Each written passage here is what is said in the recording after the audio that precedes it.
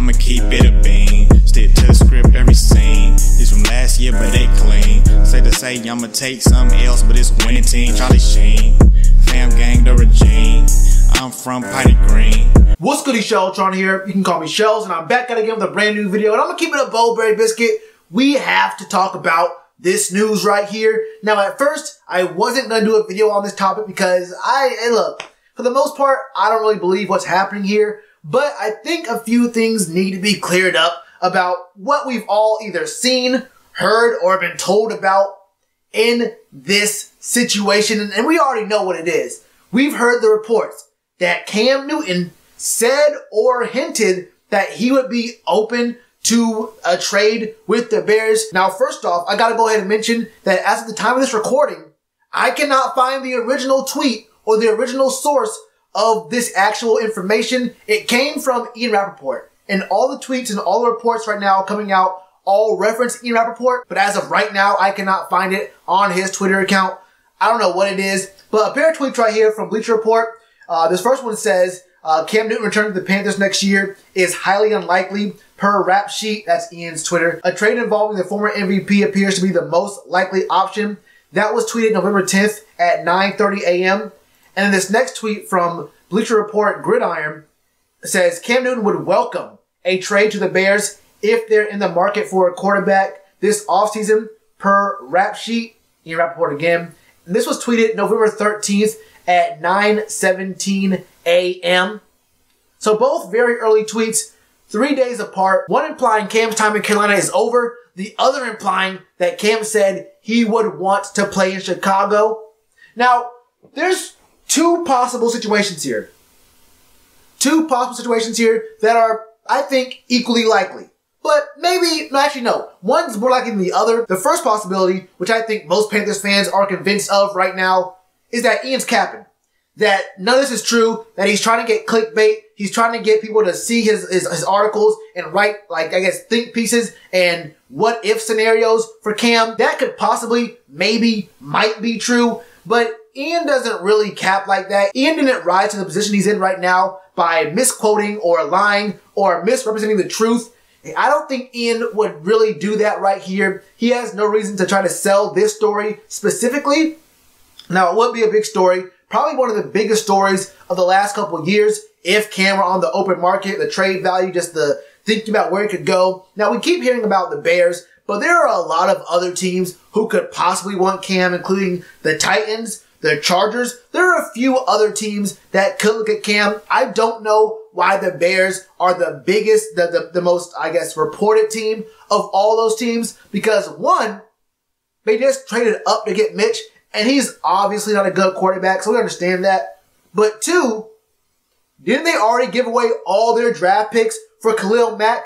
So don't they only have, what, 2 seconds and a bunch of fourths? Name me one reporter or a GM or talking heads on these sports shows who's even hinted at what the Bears would give up to get Cam. Everyone says the Bears could trade for him, but no one has even one time thought to themselves and said, wait, didn't the Bears give away all their trade equity last year?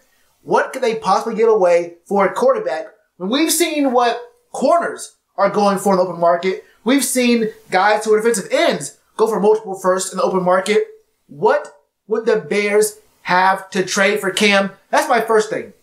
But the second, and what I'm more convinced is happening here, is that Ian is probably trying to, like, twist the words. He's not exactly lying, but I think what probably happened is someone talked to Cam, and they were like, look, bro, if the Panthers are going to trade you, and there are teams out there right now who would want to pick you up, would you be open to playing for those teams? Let's just say maybe the Bears. The Bears might be in the market for a quarterback. Would you be open to playing for the Bears? And he said, yeah. And that makes sense. I'm with Cam on that. That makes 100% of sense. And listen to me right here. If you're told the situation is you're going to be traded and someone asks you, would you be open to play for this team? Of course. If your job's gone in one place and someone asks you, hey, would you be open to working here? You're unemployed. You're going to say yes. This man wants to play football still. He's not going to say, no, if the Panthers want to trade me right now, I'm going to retire this very second. I don't want to play for any other team but the Panthers. So if they want to cut me or trade me right now, I'm just going to retire and I'm gone. I'm going to sell backpacks now. I'm going to do my my 7-on-7 flag football league and get away from the NFL for the rest of my life. That's not what's going on here. What most likely happened is someone gave him a scenario saying, if Carolina wanted to trade you, would you be cool with playing for, say, this team right here? And the obvious answer there, you have to say yes. So on one hand, I really do get folks getting mad about it, saying, why is Ian reporting this? Is this a lie? Why would Kim even say this? What is happening here? This can't be the truth at all. This is just clickbait or whatever. I understand that. But on the other hand, if you thought about it, if you think about the reporters and how athletes get asked questions and how their answers kind of get twisted or they don't get the whole context behind it when they're reported, you just get the headline. Cam will be welcome to a trade to the Bears.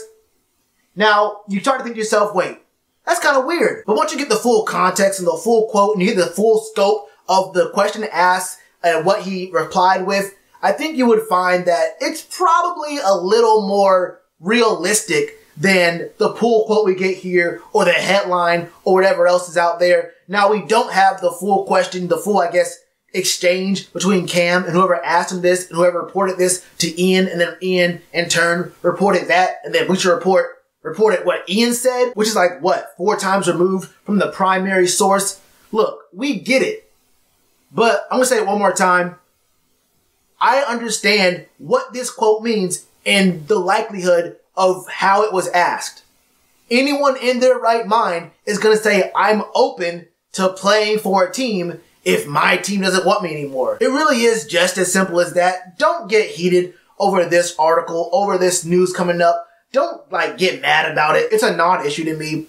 And it's the same thing that the other 1,000 dudes in the NFL would say if given this kind of question. No big deal to me. That's my thoughts on it. What are your thoughts? Is this a big deal, not a big deal? What do you think happened? Is Ian lying? Or is Cam just given a question in the scenario and he answered it in a pretty basic way? Let me know your thoughts in the comments below. And you already know to do with that like button. Cheers to you, appreciate the chance. Been told y'all I been the man. Been told y'all I had the gift. Tell a friend to tell a friend. Real ones gonna recommend. Count this as another win.